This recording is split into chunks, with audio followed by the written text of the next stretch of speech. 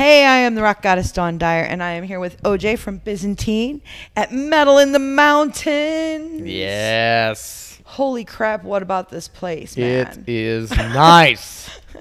I did not expect this It's in magical southern West mountains. Virginia. Yeah, yeah.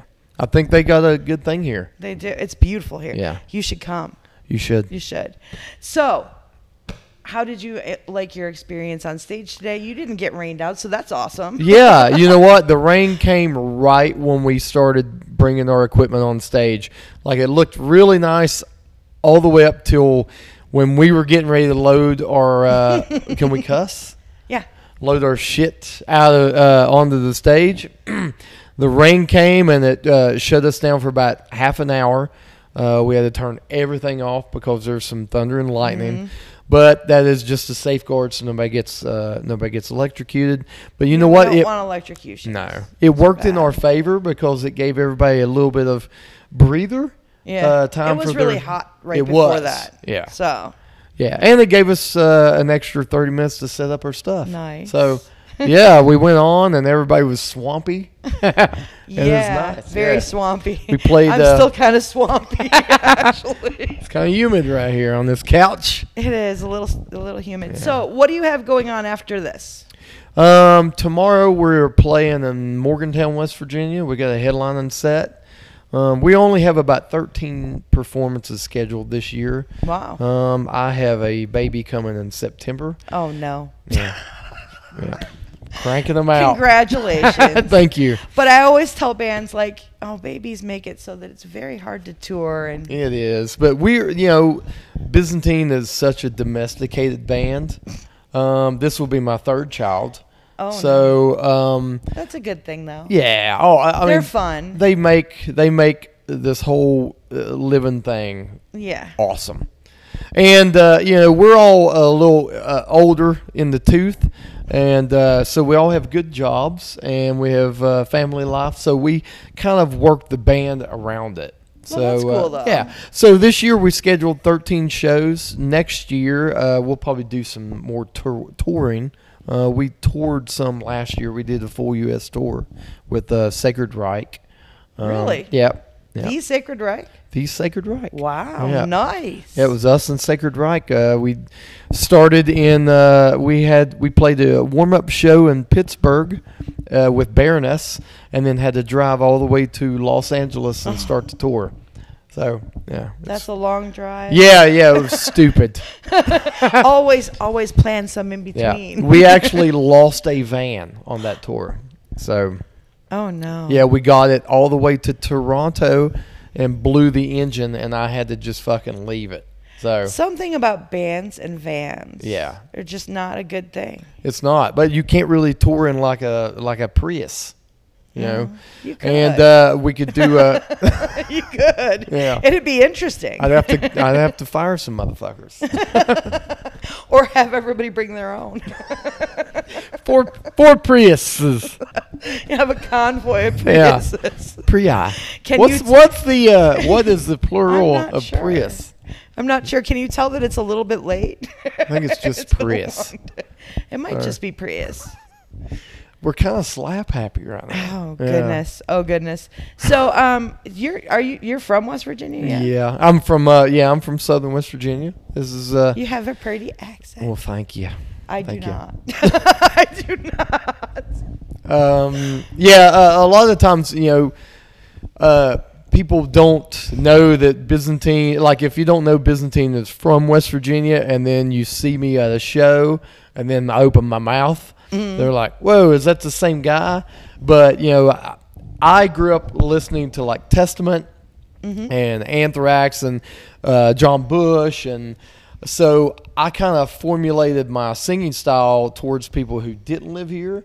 So when I sing, I'm almost mimicking the guys I grew up on. Phil Anselmo, Kyle Thomas from Exhorder is one of my biggest influences. So because I knew that if I sang with a twang, it really wouldn't Metal get us country? anywhere. Yeah. I kind of thought it would be a hindrance. So Well, there's all those European bands that you would never know. no, you'd never know. Until they open their mouth to talk. Yeah. And you're like, the Scorpions. Yeah. Straight German. Total.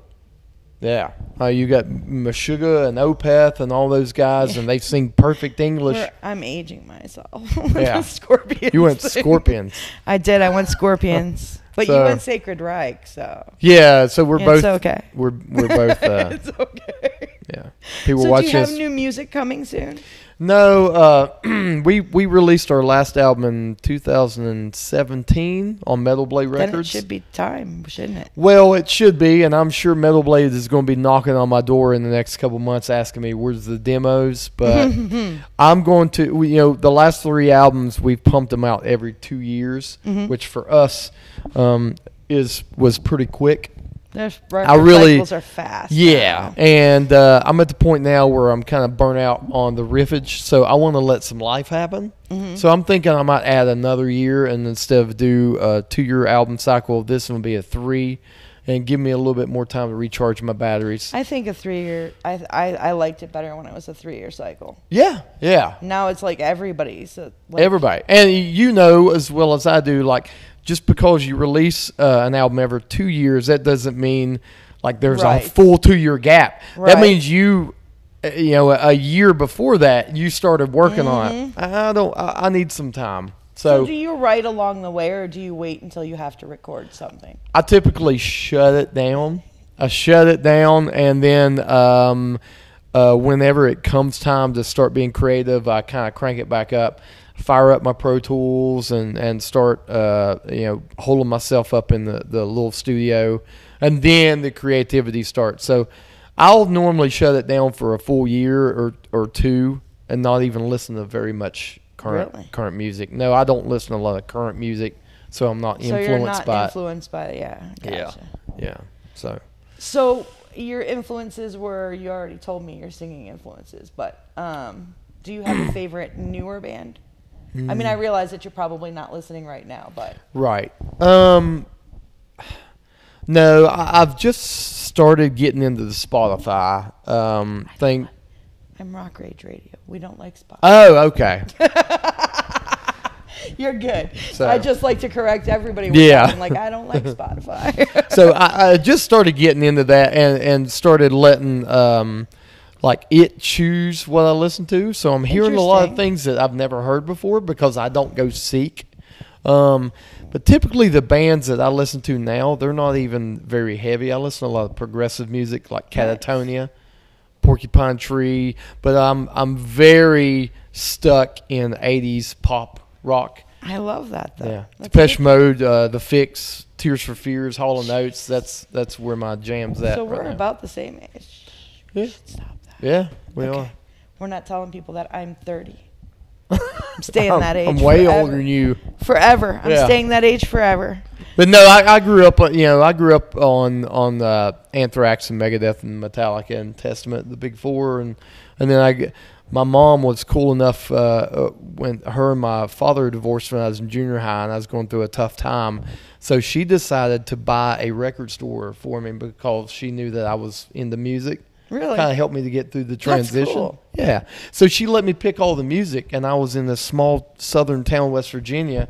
I had this book, and I was just picking stuff I'd never heard before. That's so cool. Oh, Pantera, never heard of that. Annihilator, who's Wrathchild America? So we filled the store with all this stuff, and she closed in like 8 months because we were in fucking West Virginia. But I got all this crazy, you got lots of amazing music. Yeah, I was like, oh, that's Sepultura. Never heard of that. Wow. So I was lucky when I was in high school to get inundated with that, and that's where I was able to start developing kind of a path for what I've been doing the last 2+ decades. Now you aged yourself, though. Yeah. It's okay. All right. So when you have new music, you must make sure I get it. Yeah, totally will. Totally. Because I will spin the hell out of it. Thank you. Because I'm a crazy person. Yeah. Crazy people like Byzantine. You know what? I'm just a music person. Awesome. I actively hunt down music. Good. But I'm a weirdo. Yeah. It's okay. So do you have anything else that you want to tell everyone? Did I mention I have a baby coming? Did I mention you that? did. Okay. No. Did. Do you know if it's a boy or a girl? You know what? I'm the only person who knows. Really? My girlfriend, we have a 2-year-old, a daughter. So the last one, she said, I don't want to know. I just want to like have a gender reveal. And I was like, you mean at the time? Like, she's like, yeah. I'm not much of a surprise person, so I asked them, can you slip me the note? And they let me know. So this time we're doing the same thing. So I am the only person on earth who knows what we're getting ready to have, and I am like a steel trap. You happy? Yeah, I'm super happy. Okay. Yeah, super happy. That's good. It's healthy. It's So, healthy. Yeah. That's all that matters. That's all that matters. 10 of everything Yeah. where it's supposed to be. Exactly. Yeah. All right. Well, I'm going to let you go because there's lots more music still out there. Yeah. We got, I think there's one more band right now getting ready to headline the second stage, and then we have Chelsea Grin. Chelsea Grin is getting ready to headline the main stage today. So come down tomorrow. Check it out. Come tomorrow. It's going to be holy shit. Yeah. Starts at like 11 o'clock tomorrow. Yeah, there's a lot of bands tomorrow. But Crazy. we also got the big hitters. We got Unearth, and we got All That Remains. So tomorrow's going to be a good show. No. I appreciate you very much for taking time. Well, thank you for hanging out with me. It was really nice to talk to you. You too. Thank you. I appreciate it.